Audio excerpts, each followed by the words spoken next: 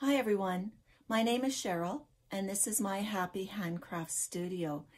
Welcome to 2022. I'm looking forward to a great year of stitching and making things. I'm always very optimistic about how much I'm going to accomplish in a new year. So in today's Flosstube, I'm going to talk about all my stitching. And you can tell by the title that this is an unintentional WIP parade because I have touched every WIP that I have. Now, for people who followed me in the past, you know that I tend to have very few WIPs, but things change and we make the best of the circumstances we're in, and so I have a fair amount of WIPs to show you. And because I have so many, I'm not sure if I'll be mentioning all of the fabrics and flosses that I'm using, but I will list them in the description box below. So if you have any questions, you can look there, and then if the answer isn't in the box below, you can put a message in comments. I love hearing from you, so be sure to comment. So the reason for so many WIPs.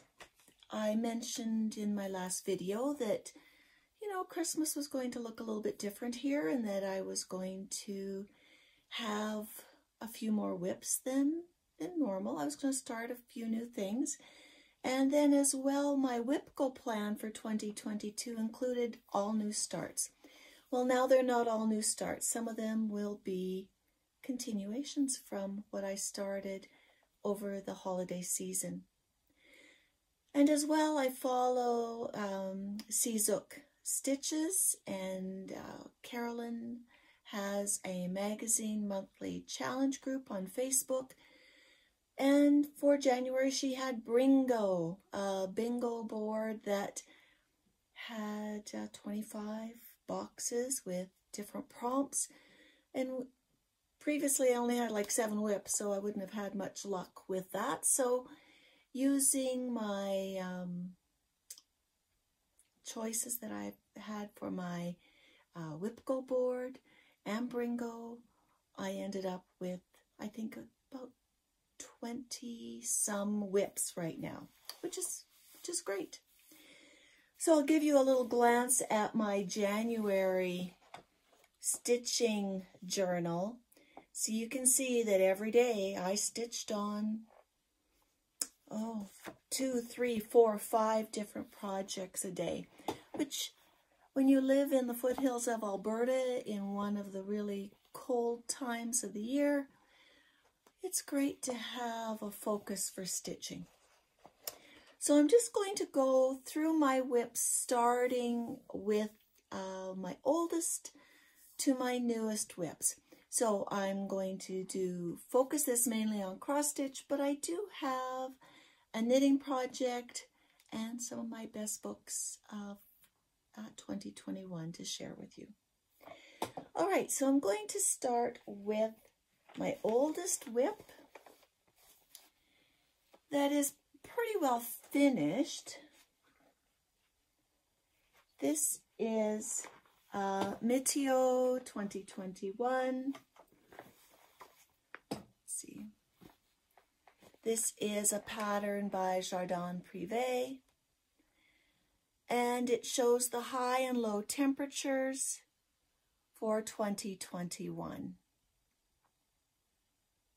I have just a few buttons that I'm going to sew on, and then I'm going to make this into something for my sewing room. This is a free pattern, and Jardin Prive has another new pattern for temperature this year, and it has like a flower garden theme. So if you think you might want to do a project that has to do with the temperature, you could look there. I love it. It's the first thing I do every day. I look at what the high and low temperature was the day before for my region and fill it in. to me, it's a really good start for the day. The next thing I do every morning is I work on my, it was originally a 25/7 project, so I would work on it 25 minutes a day, 7 days a week. But with different projects I was working on for Bringo, 25 minutes just didn't work. I needed 30 minutes. So I started to do 30 minutes a day, 7 days a week on Watermelon Tourmaline by Carolyn Manning Designs. And I would say halfway completed. I'm loving this, and it really does work well for 30 minutes a day. I can usually get 2 or 3 of these bigger diamond shapes completed. It's an easy project to pick up and put down, so that's working really well. And I look forward to it every day to see just how much more I can accomplish. So on my Bringo board, and I'll show you what that looks like, I did get a blackout. I did do 1 hour of stitching on each of these projects. You needed to do either 100 stitches or 1 hour. Now, some people, they did, like Carolyn, I think she does 3 hours on her different projects, but the requirement was 1 hour a day. So the one that I'm going to show you first is called the Whip You Dread, and that is the sampler that I'm making for myself as I go. So when you see this, you'll see that it actually has less than what it had before, because I did have a beautiful wild rose border started here, but because I'm designing it as I go and I'm not using really an app or anything, it was too far over. So this one actually shows less than what I had before, but I will redo the border closer into the lettering, and I'm probably going to redo this part of this church as well, because the black is too jarring. I'm going to find more of a gray color for the outline stitch. So there may be less to see the next time on my own designing of my sampler. It is giving me a real appreciation for people who design samplers. All right, my next WIP is Needlework Fairy. And Needlework Fairy was a start that I did on my mother's birthday in memory of her. This is a Jim Shore Mill Hill kit. And that one is coming along just great. Hopefully I'll be able to use this in some future challenges.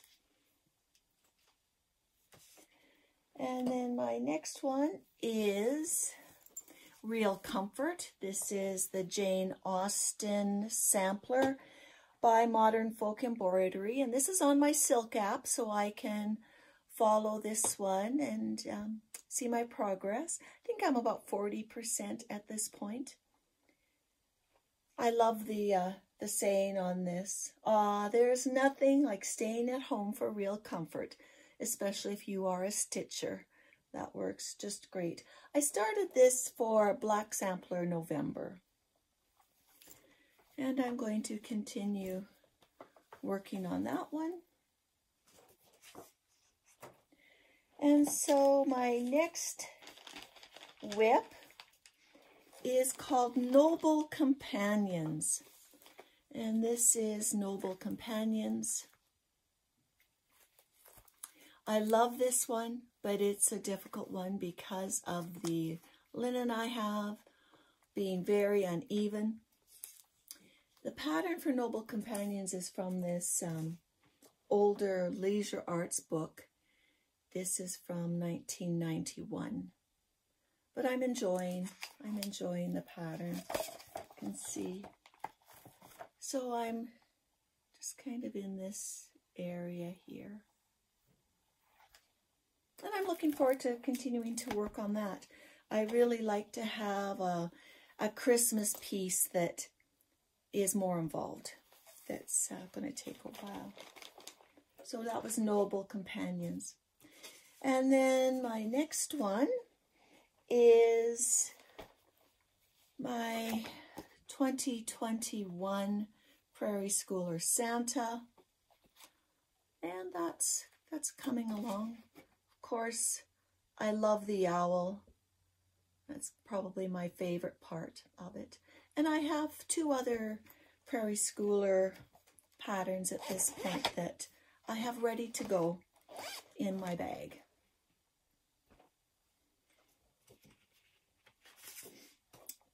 All right, and then I have what's called Santa cones. And I have just the black and white picture. So I'm making this style here into a cone.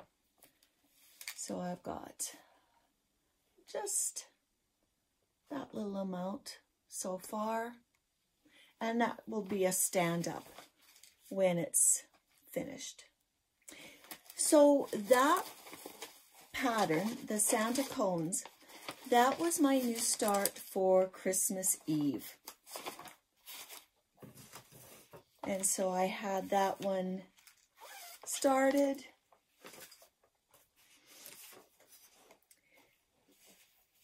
And then for Christmas Day, I started Dancer by Barbara Anna Designs. And then I think I worked on this one other time on Bringle for Favorite Fabric. I love the fabric on that one.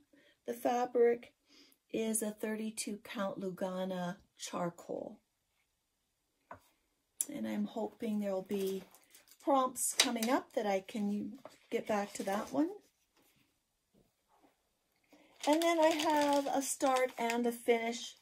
This was called The Robin's Gift. This is in the Just Cross Stitch magazine, Ornaments 2021. And I did it on an oatmeal Floba Zweigart. And maybe I'll have that one finished. I'll put that on the side here. I'll have that one finished for my next floss too. That'd be great. All right, my big start for the year. And I started this January 1st. I'm going to do Hoity Toity. And here is my progress so far. Which way does it go? Like this.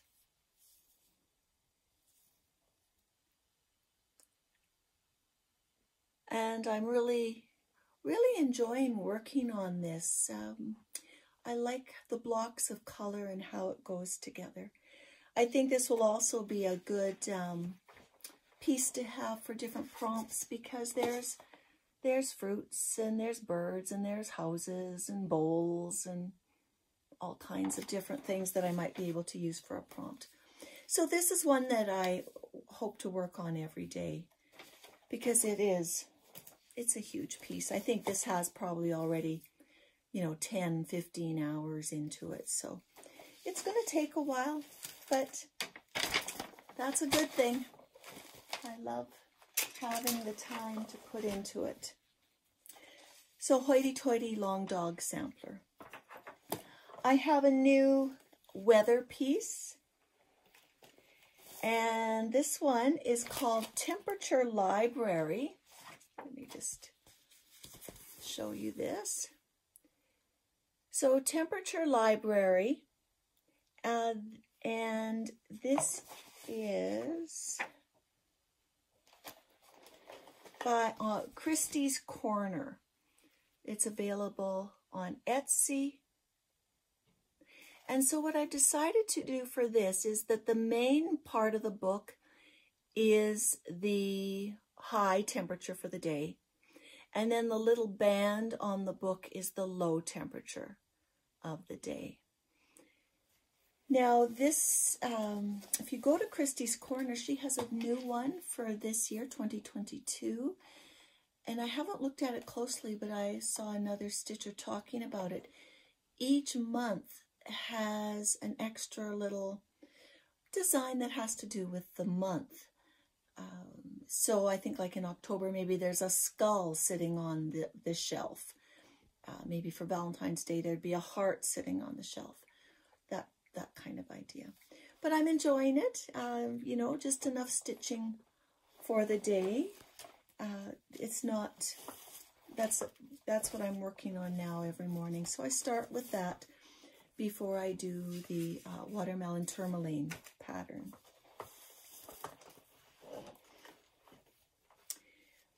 Okay, another piece that I had just a beginning start was called Woodland Christmas. So this is what it's going to look like. And I have just a small start for that. This one is in, again, just cross stitch Christmas Ornaments 2021.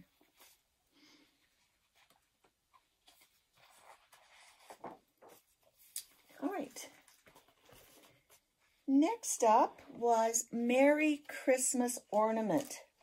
Now this is also on my WIP Go board. I'll have it here. So I needed to put 5 hours into this. And this is a free pattern by White House Stitchery. I really love the color of the fabric, and I like that red and white border. So that shouldn't take just too long to finish. And I'll show you it on my WIP Go board. So here it was on my WIP Go board. I did 5 hours, and I also did 5 hours on my newest WIP to complete that bowl. And I completed the Robin's Gift and 5 hours on a seasonal WIP. So I look forward to getting back to that little stitch. Again, White House Stitchery, and it's a free one. My next one, I didn't get very much done on it. I think it goes this direction. This is Holy Night. And Holy Night is a Barbara Anna design, and it's in the 2019 Punch Needle and Primitive Stitching magazine. This is on a 32 count Lugana Dove Gray.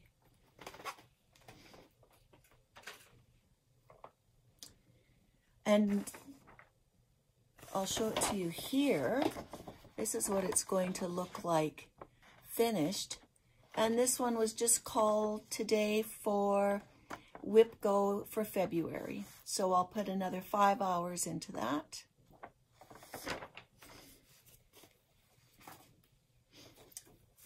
Oh, my next one is another really big one. This is from Fox and Rabbit Designs, their Mystery 2022 Sal. So last year, if you were following me, you saw I did Talavera all year. Well, this one is called Changing Seasons, and there's, if you can look at, see the outline, there is going to be sort of 4 blocks. I don't think I have. No, I don't have what they've given so far. But what I'm using is 32 count Belfast linen, and I'm just working on the outer border I don't even know if I'm a quarter finished yet. But I'm not concerned about that. I'm just going to continue to work on the border as different parts are called. Hopefully,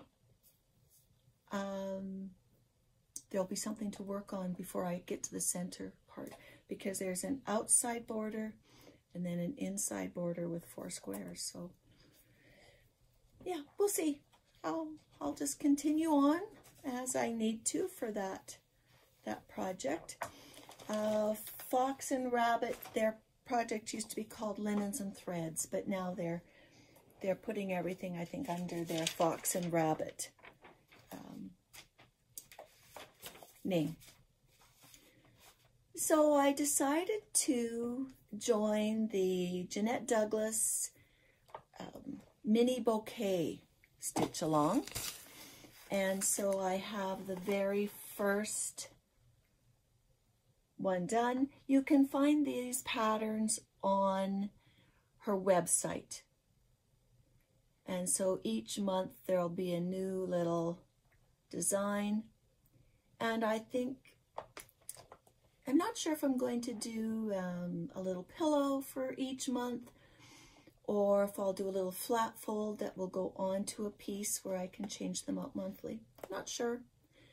I'll just continue to work on them until I get an idea. They're all going to be on this fabric, which is just from Michaels. It's an even weave 28 count tea dyed.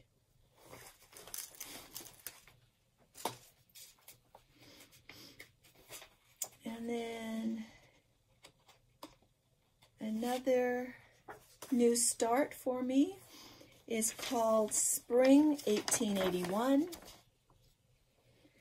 And this again was from 2020 Spring Punch Needle and Primitive Stitching Magazine. This is from Twin Peak Primitives. And I got a start on this one because for Bringo they wanted a piece that reminded you of your childhood, and I love the book called The Country Bunny, and that reminded me of this. This is an unknown linen. It's a really slubby oatmeal color, and I should get some good progress on this because this one was called for this month, so I'll get 5 hours into this piece. So 5 hours, that should be a good amount, I would think. And I have it in my Eastery bag that I made last year. And my newest start, and something new for me, is from Peppermint Purple. Peppermint Purple does a yearly black work stitch along, and so this is what I've done so far. So this is a weekly stitch along, which is kind of nice. You get one of these blocks every week, and that's easy to accomplish. You know, that doesn't take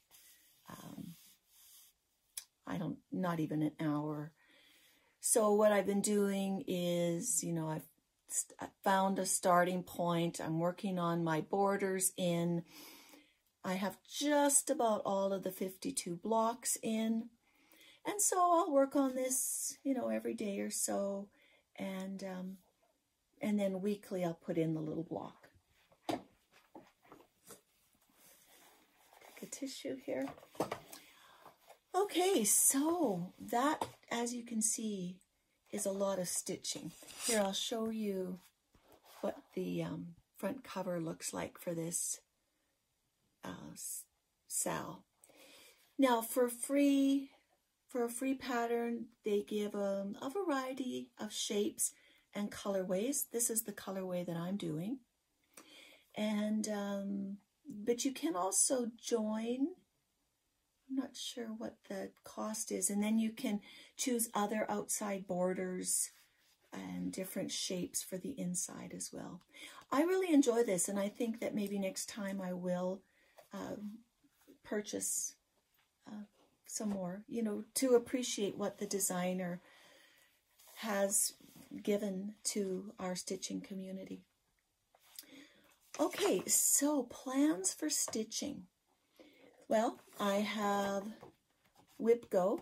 I have these two pieces that I'll be working on. I have my stitch along, so there's the Changing Seasons from Fox and Rabbit. There's the Black Work Sal from Peppermint Purple. I have the Jeanette Douglas mini bouquet that I'll work on, and I have Hoity Toity. So I have those that I'll be working, and my Watermelon Tourmaline and Temperature Library. So those are all pieces that I'll just be working on almost daily, I would say. And then I also have from Magazine Monthly Challenge, next month will be Yummy. So the theme is food. So I'll be able to probably use Hoity Toity for that because there's lots of food. And I'll find a WIP for each of these letters. And then it's going to be Olympics month. And so I'm going to follow the Stitch the Winter Olympics that the Nap Time Stitcher came up with.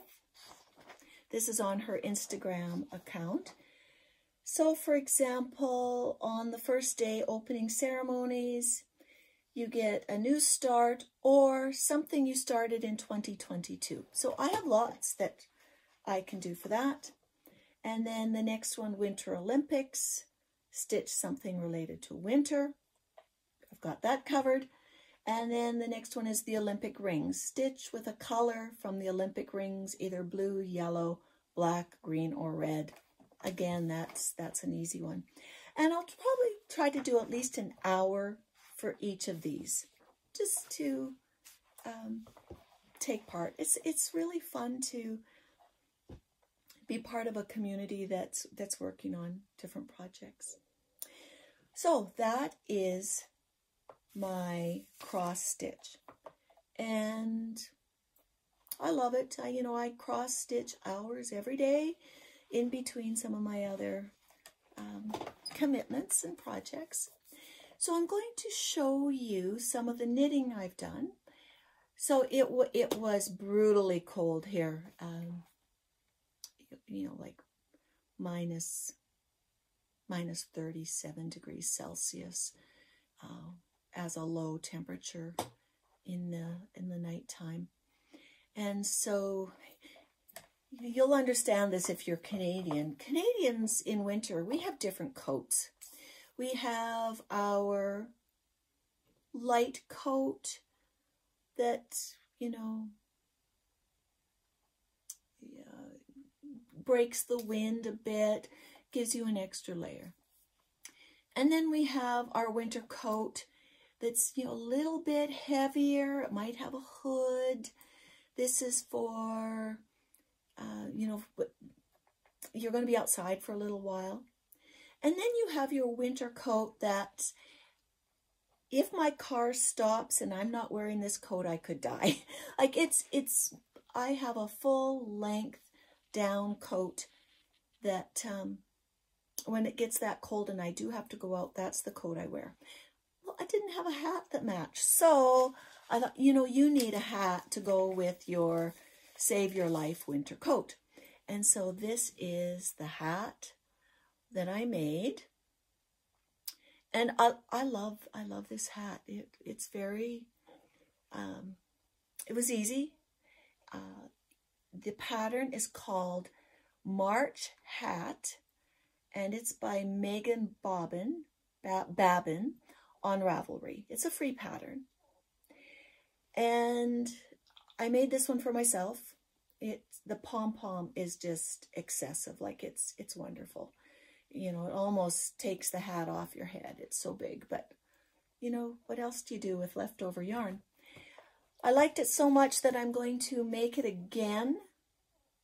This is called Heartland. It's available at Michael's here in Canada.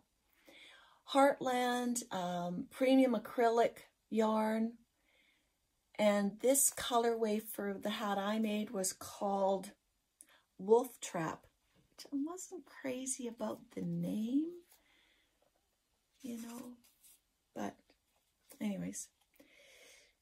So then I pick up this bluish one, and I'm going to make another hat, same pattern, the March hat, for our Ujama Grandma Bags, Babies, and Beyond event. That will be in October.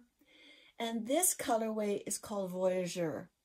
So now I see, okay, there's kind of a Canadian historical colorways happening here. So I'll get this one started up in the next day or so, and I'll show you my progress. Again, a really, really nice pattern, I think, for a hat. This hat you can wear with the long band, or you can roll up the, you know, if you are actually out in the terrible cold and you need more of a layer around your ears, that would work. All right, so that was my knitting. I have done lots of quilting and other sewing. I'll save that for the next Flosstube. But finally, books. I didn't know that the last 3 books that I would read in 2022 would be some of my best, my favorite books of 2022. So one of the last books I read was called With Malice, and this is by Eileen Cook. This is the story of a young woman who wakes up in hospital and can't remember the last 6 weeks, and finds out that while she was in Italy on a school trip, her best friend was killed. And we find out that she is being looked into as the main suspect. What's so interesting about this book is the social media that goes around it. So there's the narrative of this story, plus there are the police reports from different witnesses of the accident, from different people that were on the trip with these 2 young girls. And then what social media picks up. You know, different news reports, different social media organizations that kind of get on the bandwagon of this crime, and how social media affects the families of the 2 girls. So that was really, really good. A real, you know, you want to keep reading to find out, you know, who done it or what really did happen in the story. The next book that I really enjoyed was called The Clay Girl. And this is a Canadian author, Heather Tucker, who, before she was an author, worked as a psychiatric nurse and bereavement counselor. So, you know, you can see some of that in this book. This is the story of a young girl whose name is Harriet, and she lives in a very dysfunctional family with 5 other sisters. It's a hard read for anyone who comes from a home where there's either emotional or physical or sexual abuse. But it is definitely a story of hope and a story of good people in our world, and how people can be a real influence and benefit to anyone who's struggling. I thought it was just a great book. And again, you know, you really wanted to keep reading. There is a sequel to this book called Cracked Pots. I'm always worried about reading the sequel of a book that I've really enjoyed. You know, you have high expectations that, you know, maybe may not be fulfilled. But again, I will probably look forward in the future. So The Clay Girl, and then finally The Night Watchman by Louise Erdrich. I'm not sure how this got onto my list. I think probably because I'm interested in reading from the Indigenous point of view. I think that's an area that we all need to become more aware of, for sure.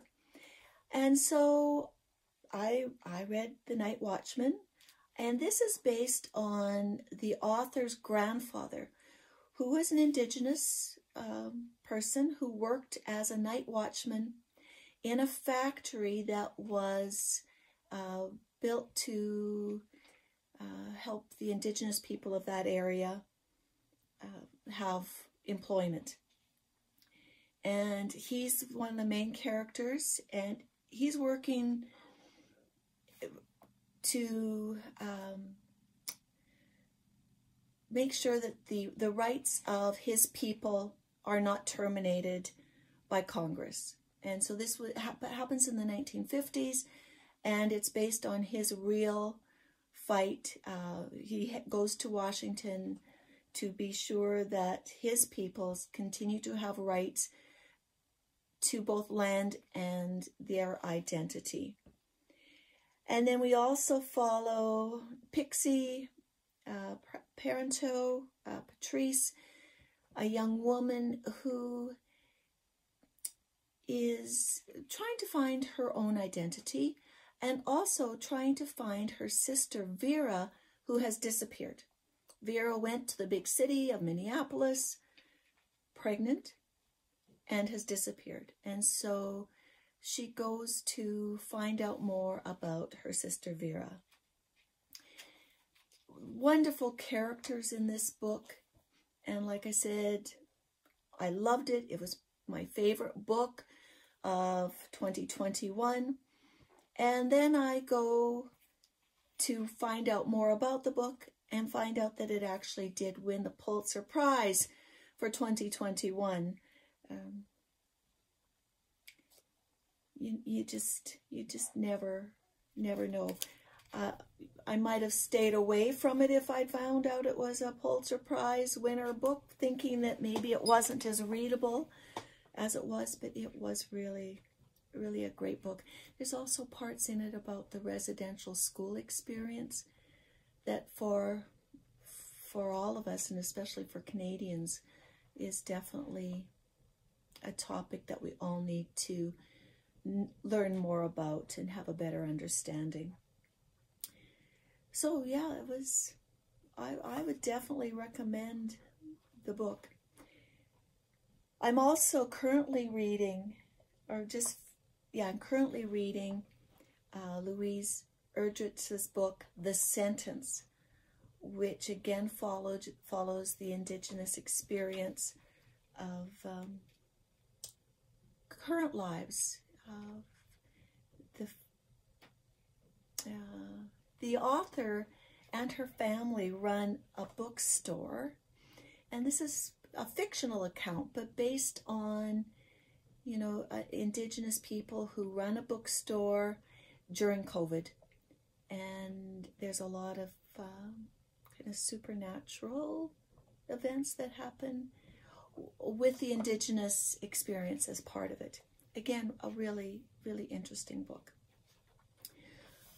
All right, so I hope that you are all happily stitching away.